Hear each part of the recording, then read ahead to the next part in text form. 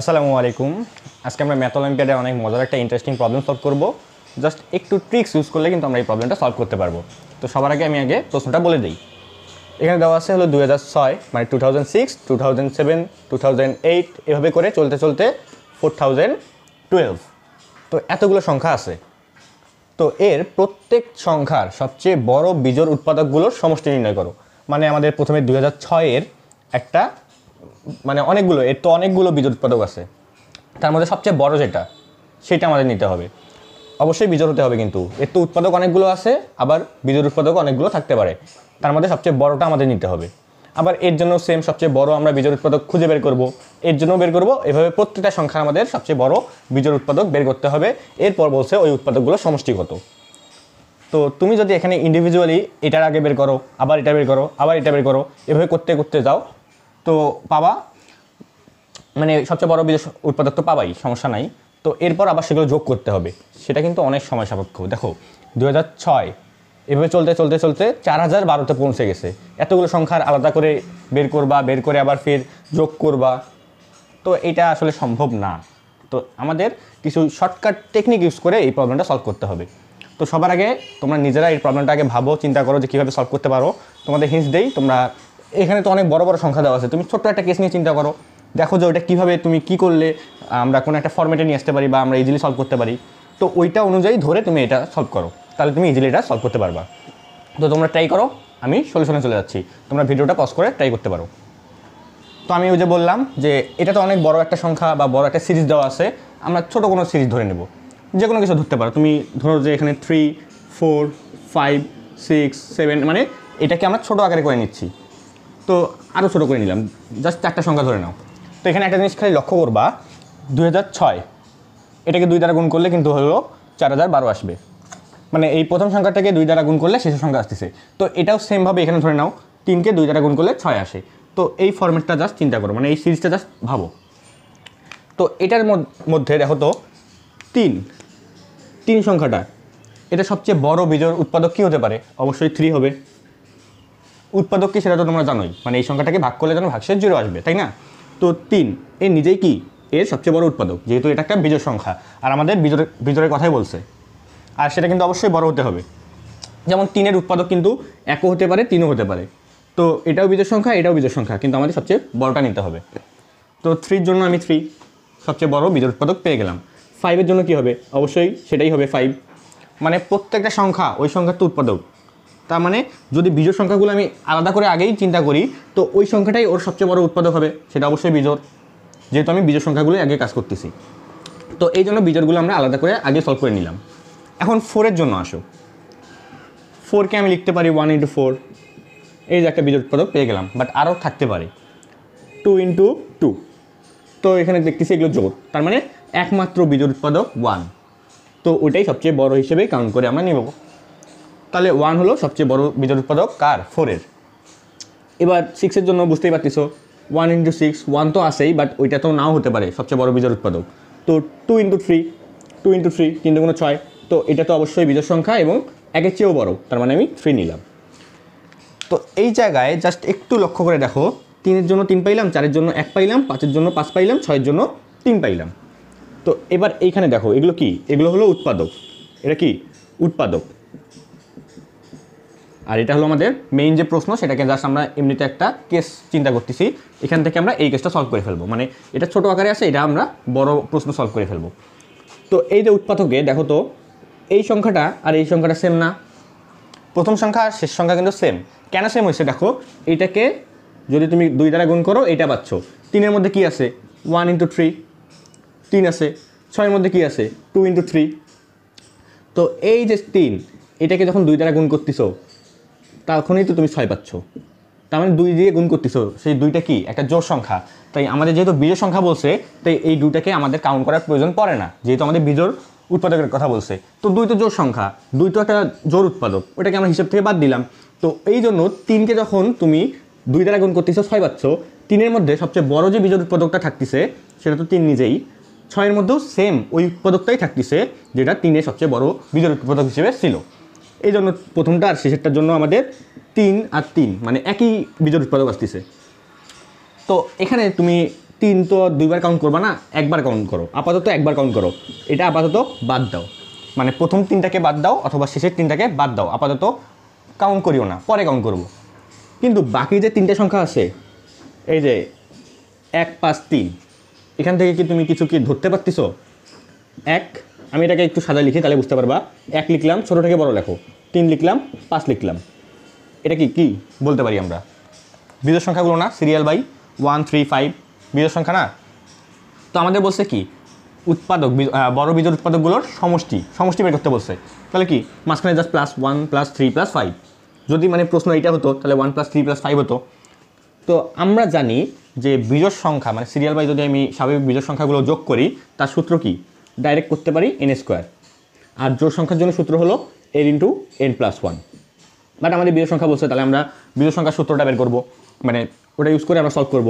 তো কয়টা দেখো তো, সিরিয়াল বাই কয়টা পরপর বিজোড় সংখ্যা আছে? 3টা, 1 2 3, তাহলে আমাদের এটা হবে 3² মানে 9। তার মানে এদের সমষ্টি 9। বাট এটা কি অ্যান্সার? না, আমাদের কিন্তু আরেকটা সংখ্যা বাদ দিয়ে রাখছিলাম, মানে আমাদের সূত্রটা জাস্ট মেলানোর জন্য আমরা এই 3টাকে বাদ দিয়ে রাখছিলাম। তুমি চাইলে এই 3টাকে বাদ দিয়ে এই প্রথম যে 3টে সংখ্যা আছে এটা নিয়েও কাজ করতে পারো, একই তো কথা। 3 জাস্ট একবার কাউন্ট করবা, তাহলে তোমার ডাইরেক্ট সূত্র হয়ে যাচ্ছে। এর সাথে এখন এই 3টা যোগ করে দাও, তাহলে আসবে 12। তো আমাদের এই প্রশ্নের জন্য অ্যান্সার হবে 12। মানে বিজোড় সংখ্যাগুলোর সমষ্টি সবচেয়ে বড়, কিন্তু সবচেয়ে বড় বিজোড় উৎপাদকগুলোর সমষ্টি হবে কি? 12। মানে কোশ্চেন যদি এটা হয়। তো তোমাকে আমি আরও একটা কেস দিয়ে দেখাই। মানে যখনই দেখবা যে বড় কোনো কোশ্চেন দেওয়া আছে, যেমন এখানে অনেকগুলো সংখ্যা আছে, তো ওই রকম কেসের ক্ষেত্রে তুমি ছোট্ট একটা সংখ্যা নিয়ে চিন্তা করবা, তাহলে কিন্তু এইভাবে আইডিয়াগুলো পেয়ে যাবা। যেমন ধরো যে 7 8 9 10 11 12 13 14। তো আমি 14 পর্যন্ত কেন লিখলাম? এখানে যেমন এই সংখ্যাটাকে 2 দ্বারা গুণ করলে এটা আসতেছে, দেখো 7কে 2 দ্বারা গুণ করলে 14 আসতেছে। তো এখানে এক্সট্রাভাবে আমি না লিখি, 7-এর জন্য বিজোড় উৎপাদক সবচেয়ে বড়, ওটাই থাকবে। তারপরে হলো 9-এর জন্য ওটা থাকবে, তারপরে 11-এর জন্য ওটা থাকবে, 13-এর জন্য ওটা থাকবে। তো আমরা কাজ করব জোড় নিয়ে। বিজোড়ের জন্য ওই সংখ্যাটি তো সবচেয়ে বড় উৎপাদক হবেই, তাই না? তাহলে 8-এর জন্য কি হবে? দেখো 8কে কি আমরা লিখতে পারি না 2³ তো এখানে বিজোড় উৎপাদক আসার চান্সই নেই, শুধুমাত্র কি আসতে পারে? 1 আসতে পারে, মানে 8 × 1। তো এখানে আমি 1 লিখে দিচ্ছি, মানে সবচেয়ে বড় বিজোড় উৎপাদক 8-এর জন্য 1। 10-এর জন্য কত? 5 × 10, তার মানে 5। এটা হলো 6 × 12, তার হলে 3, এটার জন্য 3 আসবে। 12-এর জন্য সবচেয়ে বড় বিজোড় উৎপাদক 3। কীভাবে পাইলাম? শর্টকাটে দেখো, 6 × 2 কত হচ্ছে? 12 হচ্ছে। 6 তো বিজোড় উৎপাদক না, 2ও বিজোড় উৎপাদক না, 6কে আবার ভাঙবো, 3 × 2, তাহলে এই যে 3, ওই জন্য 3 লিখলাম। 14-এর জন্য আসো, 7 × 14, তাহলে 7। এই দেখো এটার জন্য 7 ছিল, এটার জন্য 7। এই যে রেড মার্ক করছি এগুলো কিন্তু সব উৎপাদক হিসেবে কাউন্ট করতেছি। আবার নিচে যেগুলো লিখছি ওগুলোও কিন্তু উৎপাদক। তাহলে প্রথমে 7 ছিল, এখানেও 7 ছিল, তাহলে যে কোনো একটা 7 কাউন্ট করো, হিসেবে জাস্ট ধরে রাখো যে তুমি একটা 7 কাউন্ট করোনি। তো বাকি সংখ্যাগুলো লেখো সিরিয়ালি, 1 প্লাস, তারপরে হলো দেখো তো কী আছে, 3 প্লাস 5 আছে, এই যে 5 প্লাস 7 প্লাস 9 প্লাস 11 প্লাস 13। তো এইটাও কি আমাদের কোন ধারা পড়তেছে? বিজোড় সংখ্যা, মানে স্বাভাবিক বিজোড় সংখ্যার যোগফলের ধারা পড়ে যাচ্ছে। আমাদের তো বলছে সমষ্টি নির্ণয় করতে, তাই আমি সমষ্টি আকারে প্লাস দিলাম। তো কয়টা সংখ্যা আছে দেখো তো, এখানে যতগুলো সংখ্যা আছে জাস্ট একটা সংখ্যা জাস্ট কাউন্ট করিনি, এই 7, ওটা বাদ দিয়ে চিন্তা করো কয়টা সংখ্যা? 1 2 3 4 5 6 7, 7টা সংখ্যা। এখানেও তাহলে অবশ্যই 7টা সংখ্যা থাকবে, 1 2 3 4 5 6 7। তার মানে আমাদের যোগফল কী হবে? 7² বিজোড় সংখ্যার, মানে স্বাভাবিক বিজোড় সংখ্যা যোগফলের সূত্র কি? n², আর যোগফলের জন্য n × n+1। তো আমাদের বিজোড় সংখ্যা লাগতেছে, তাই আমি 7² করলাম। জাস্ট এটা কি অ্যান্সার? না, এই 7টা তো আমরা কাউন্ট করিনি, এটা তো এটা যোগ করে দাও জাস্ট। এই প্রসেসটাই আমরা এখানে এখন অ্যাপ্লাই করে এই প্রশ্নটা সলভ করব। তো দেখলা কীভাবে আমরা শর্টকাটে জাস্ট আইডিয়া নিলাম, মানে তোমার ছোট্ট একটা কেস নিয়ে চিন্তা করবা, তোমার ইচ্ছা মতো একটা কেস নিয়ে চিন্তা করবা, তো ওই কেসটা নিয়ে চিন্তা করলেই তুমি এটা ইজিলি সলভ করতে পারবা। যদি তুমি এখনই এটা সলভ করতে যাও, দেখতা যে মানে 500 কি 500 না জানি না, পাইতেও পারো আবার নাও পাইতে পারো। বাট যখন তুমি ছোট্ট একটা কেস নিয়ে অ্যানালাইসিস করবা, তখন দেখবা যে তুমি ইজিলি আইডিয়া পেয়ে ওটা সলভ করতে পারবা। তো দেখো আমাদের কী দেওয়া আছে, 2006 2007 2008, আচ্ছা আরেকটা লিখি 2009, এভাবে করে আসতে কোন পর্যন্ত? 4012। তো প্রথমটার জন্য আমাদের সবচেয়ে বড় বিজোড় উৎপাদক কী হবে? এটাকে 2 দ্বারা ভাগ করো, আসবে 1003। এটা তো সবচেয়ে বড় বিজোড় উৎপাদক হচ্ছে। আচ্ছা, এটার জন্য এটা তো বিজোড় সংখ্যা, তার মানে এটার জন্য অবশ্যই ওই সংখ্যাটাই হবে সবচেয়ে বড় বিজোড় উৎপাদক। এটার জন্য দেখো, এটার জন্য কি করবা, এটার জন্য তোমার এমন হচ্ছে 2008 এই সংখ্যাটা আছে, 2 দ্বারা ভাগ করো, তাহলে কত পাবা 1004। কোনো কিছু, এটা কি জোড় উৎপাদক না, বিজোড় না, তো এইটাকে আবার ভাগ করো, তাহলে কত আসবে, 2 দ্বারা ভাগ করলে 5 × 10 0 0 2, তাহলে এই যে 2 তো 0, তাহলে দেখতে পাচ্ছি এখানেও কি আসতেছে, জোড় উৎপাদক আসতেছে, তাহলে আবার এটাকে ভাগ করতে হবে। তো ভাগ করি, 502, এটাকে আবার 2 দ্বারা ভাগ করতে হবে, 2 × 4, তাহলে 10, 5 × 10 2, এখানে 1 নম্বর, তো এই যে 251, এটা কি অবশ্যই বিজোড় সংখ্যা। তার মানে আমি কি করতেছি দেখলা, এটাকে প্রথমে 2 দ্বারা ভাগ করলাম, এটা আসলো, এটাও যে দেখতেছি যে জোড় সংখ্যা, তো এটাকে আবার 2 দ্বারা ভাগ করলাম, এটা আসলো, দেখতেছি এটাও জোড় সংখ্যা, এটাকে আবার 2 দ্বারা ভাগ করলাম, ভাগ করে দেখলাম এবার বিজোড় সংখ্যা হচ্ছে, তার মানে এটাই সবচেয়ে বড় বিজোড় উৎপাদক 251। তো এত কিছু করার কোনো প্রয়োজন পড়ে না। তো লাস্টেরটার জন্য আসো খালি, মানে আমরা তো সবগুলো সংখ্যা তো আর বের করে দেখাবো না, জাস্ট কয়েকটা, 1টা 2টা 3টা দেখাইলেই হলো, মানে একটা তো না 2-3টা দেখাবা, তো এটার জন্য আর বের করার দরকার পড়ে না। তো ডাইরেক্ট আমি শেষেরটা যাচ্ছি। তো শেষেরটা কি, এইটাকে 2 দ্বারা গুণ করলে এটা আসতেছে, মানে 2006, এটাকে যখন 2 দ্বারা গুণ করতেছ তখন পাচ্ছে এই সংখ্যাটা 4012। তো এইটার জন্য আমরা হলো সবচেয়ে বড় বিজোড় উৎপাদক কত পাইছি, 1003। তো অবশ্যই এটাও এর সবচেয়ে বড় বিজোড় উৎপাদক হবে, কেননা 2 দ্বারা গুণ করছো, জোড় সংখ্যা দ্বারা গুণ করছো, কোনো সংখ্যাকে জোড় সংখ্যা দ্বারা গুণ করলে জোড় সংখ্যা পাওয়া যাচ্ছে। তো এখানে তোমার 2 তো জোড় সংখ্যা, বিজোড় সংখ্যা না, তো এইটার মধ্যে যেহেতু 1003 ইনপুট হিসেবে আছে, মানে উৎপাদক হিসেবে, তো এই 1003 অবশ্যই এখানেও থাকবে, কেননা এটাকে 2 দ্বারা গুণ করে তো এই সংখ্যাটা পাইছো। তার মানে এই সংখ্যার একটা উৎপাদক হলো 2006, তো আবার 2006-এরও একটা উৎপাদক 1003, তার মানে এই সংখ্যাটা এটারও উৎপাদক। ব্যাপারটা এরকম, ইজিলি চিন্তা করো। তো এমনি তো যদি তুমি নর্মালি বের করো দেখবা 1003ই হলো সবচেয়ে বড় বিজোড় উৎপাদক। তাহলে 10, আচ্ছা রেড কালার দিয়ে লিখি, 1003 সবচেয়ে বড় বিজোড় উৎপাদক। এখন আসো, এখন দেখো আমাদের বলছে যে এগুলো যোগ করতে হবে। তো তুমি এখানে কোনো সিরিয়াল পাচ্ছ, এখানে দেখতেছ 1003, এখানে আবার হুট করে আসছে হলো 2007, এখানে আবার হুট করে আসছে হলো 251। তো এই সিরিয়াল কি তোমার দেখার দরকার আছে? একটু আগে যখন কেসগুলো দেখলাম, মানে ছোট্ট একটা যে কেস নিয়ে চিন্তা করলাম, তো এখানে আলাদা আলাদা আসছিলো, আমরা কি সিরিয়ালই লিখলাম না? পরে ধরো যে 3 এখানে আসছে, এখানে আসছে 1, মাঝখানে আবার 5 ঢুকে গেছে, কিন্তু আমরা সিরিয়ালি কি লিখছিলাম 1, তারপর 3টাকে সামনে আনলাম, ছোটোটাকে বড়, তারপর 5টাকে লিখলাম, মানে সিরিয়াল এখানে আসবে না।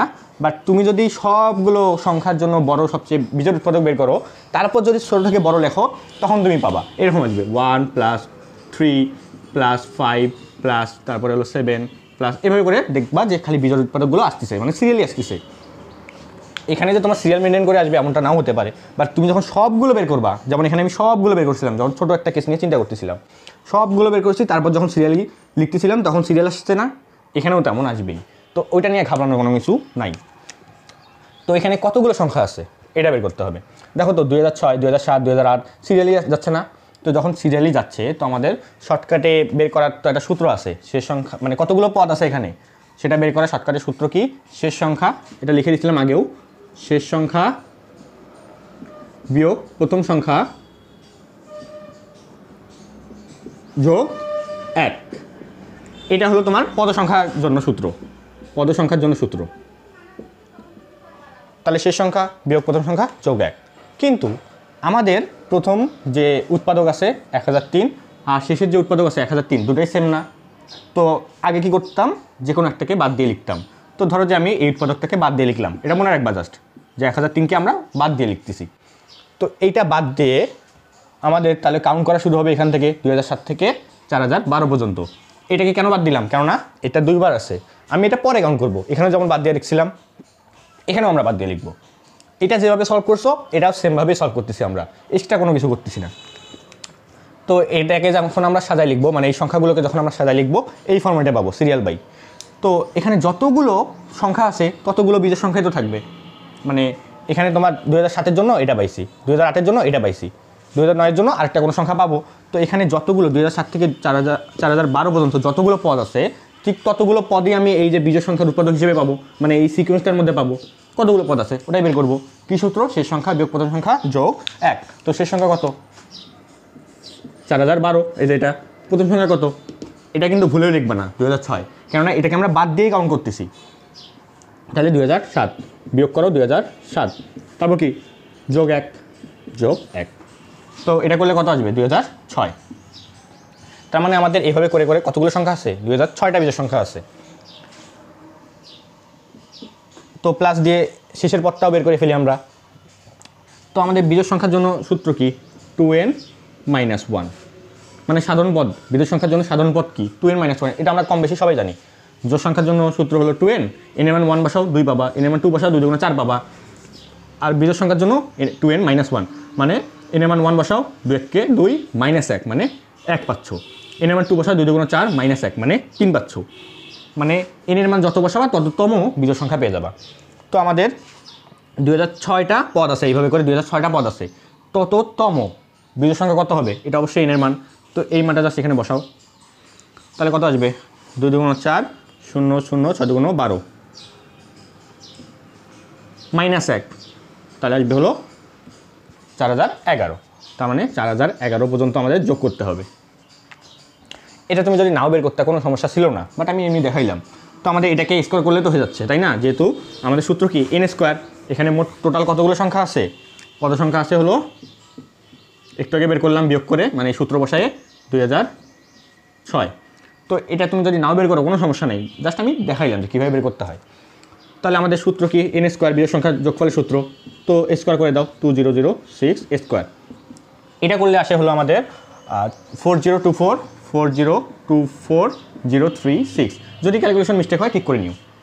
তো এটা আমাদের n², মানে আমাদের এই ধারার যোগফলের সূত্র অনুযায়ী আমাদের এটা যোগ মানে সমষ্টি চলে আসলো। বাট আমরা কি একটা সংখ্যা বাদ দিয়ে রাখছিলাম না? এদের 2006 জন্য 1003।